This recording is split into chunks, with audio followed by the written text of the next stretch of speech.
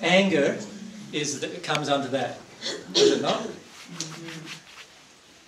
Whenever I'm saying to somebody else, it's your fault that I'm feeling what I'm feeling, right? Then I'm in a state of projection. I'm in a state where I am no longer taking responsibility for my own emotions. Right? So I'm jealous. Whose fault's that? Well, it might not be my fault.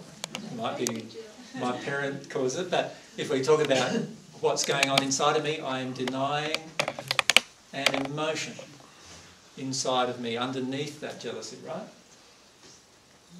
So I need to allow myself to look at what that emotion is.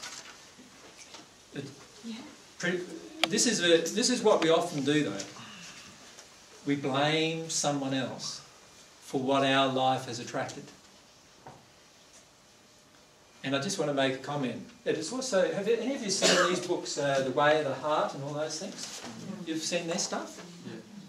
Yeah. First lesson, Way of the Heart is? Let me read it. Who's that by, AJ? Well, I channeled it through this man called J.M. Okay. Yeah. Right. James Twyman? Sorry? Is it James Twyman? John Mark Hammer. Oh, yes, he's gorgeous. But AJ, why do you sound so different? Because I've got all the on CDs, The Way of the Heart. Yep. And the vocabulary and the vernacular is so different to yours. Because every time you channel, you actually have to use the person's vocabulary and vernacular. You're actually, the way it happens is the soul injury and soul's damage of the person, and even the soul characteristics of the person, you've got to reflect everything through that. And so that is something that most people are not aware of with mediumship. The medium affects the actual characteristic of the individual. Right. The truth is that nothing which you are experiencing is caused by anything outside of you. What's that saying? The opposite. That if I'm experiencing something, it must be to do with you. So, sometimes I'm at a group and the whole group's just angry with me. I don't know why I'm such a little man. No, they're all angry with me because I've said something that has triggered them, right? And so they're angry at me, so they're projecting at me that it's all my fault that they're feeling what they're feeling. And then I could get into the state where, hang on a sec, you know, I don't deserve your anger. But would that be true? There must be an emotion inside of me that's attracted that to occur, that I need to deal with. Can you see that? Yeah. And I need to focus on that. Yep.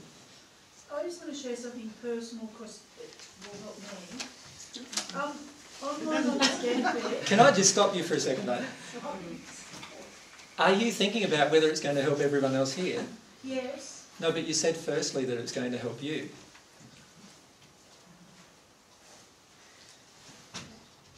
I don't want to shut you down, I'm just... No, I trust you. No. What, can you see what I'm getting at?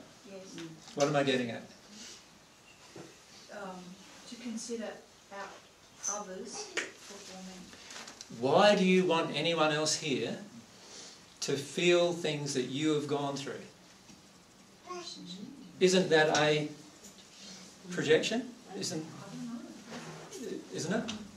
If I want you to understand what I've gone through, if I need you to understand what I've gone through, then straight away can you see that I'm needing something outside of myself? Can you see that? And if I'm needing something out of myself, is that love? No, it's not. You follow me? So ask yourself this question before you say what you want to say. What am I needing from this group? Why do I need to say this at this moment?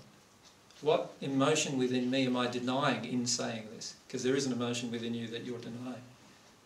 You follow me? Allow yourself to find what that is. Yep. Can I just look in 2 bombs worth there. I've often had the same feeling that this lady's had, that she needs to put it out there. Yep. And it's a genuine desire that if somebody else finds themselves with the same problem, then perhaps what I've experienced would be helpful. And it's a genuine desire to be helpful, but I can relate to where, I can realise that sometimes got me into trouble. Be careful with these kind of desires, because these are the kind of the desires that we fool ourselves with quite often. When we feel that we're being helpful, when in reality that's driven by some very strong emotional neediness underneath that. Right? But I feel I didn't share it, I was being selfish in not sharing the ability. So what's the feeling you're trying to avoid? You're trying to avoid the feeling of selfishness. You don't want to feel that. And also, AJ, when you're saying these things, you're actually saying a story. And if you're saying the story, then you don't want the story to go away. That's so right. In those terms, you're actually attracting it. That's right. Yeah. But we do that because we're avoiding an underlying emotion. Yeah. Which is one of these, isn't it? Can you see that? Yeah. Now, me saying that to you has hurt you in your heart. No. Yeah, it has, because I can feel it. Yeah. I'm just reflecting upon what you're saying. Mm-hmm. Right? I'm reflecting upon what you're saying. And But I'm saying to you, let yourself feel what the feeling is right now. Because I can feel the feeling from you right now. Embarrassed me. So go underneath that. Can you sit, like, I'll be doing this a lot with you over the next 2 days, right? It'll be challenging. After a while, you'll all wonder whether you want to put your hand up. My suggestion is, if I am humble, what's that again? What's being humble again? Desiring to feel everything that's with me, right?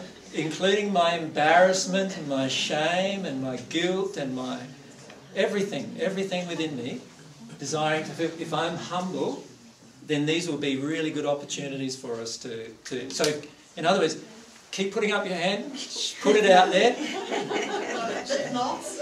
get it chopped off, whatever is going to happen, let the law of attraction do its work, right? And be humble and let yourself feel what the result is. All right? Let yourself feel that.